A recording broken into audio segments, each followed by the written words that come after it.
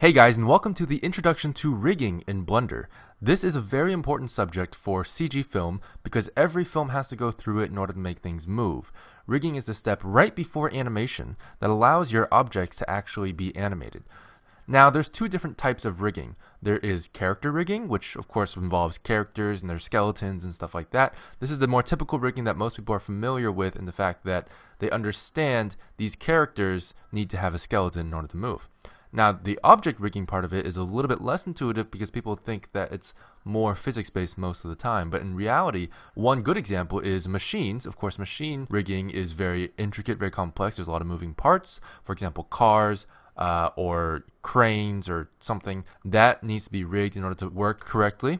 A lot of people think it's, Joe, it's just physics. It's just how it works, because in real life, that's how it works. But in animation, you have to actually rig it manually and make sure everything works in tandem with each other. Of course, there's also the more primitive object rigging where you don't even use an armature, but rather use a bunch of different constraints and stuff like that, where you can make one object drive another object's movement. That's also considered rigging, even if you don't use a rig.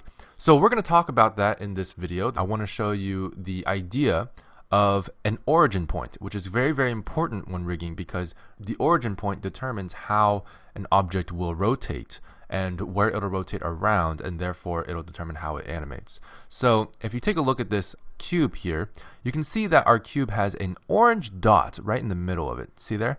No matter what direction I go, it's always in the middle, which means it's directly in the middle in 3D space. And that orange dot represents the origin point. It's also the spawn point, so to speak, of the 3-axis arrows here that we see here.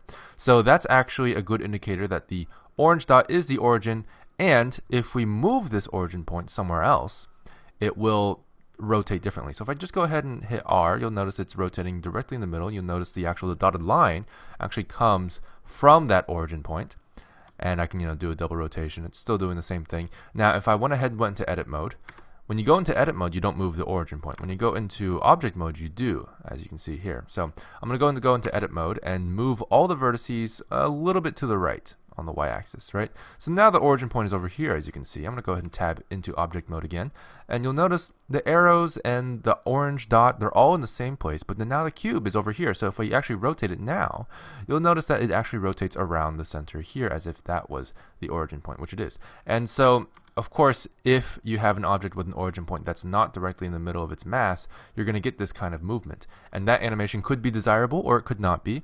But of course, it'll make it much more difficult to animate the more simple animations, such as pivoting around the center of the mass. You wouldn't really be able to do that with this origin point because it rotates around a different center of mass. So what you want to do is be mindful of these origin points and know that origin points basically drive a lot of fundamental deformations for rigging. So keep that in mind. We're going to go more into it in the next videos, but this is the introduction to rigging in Blender.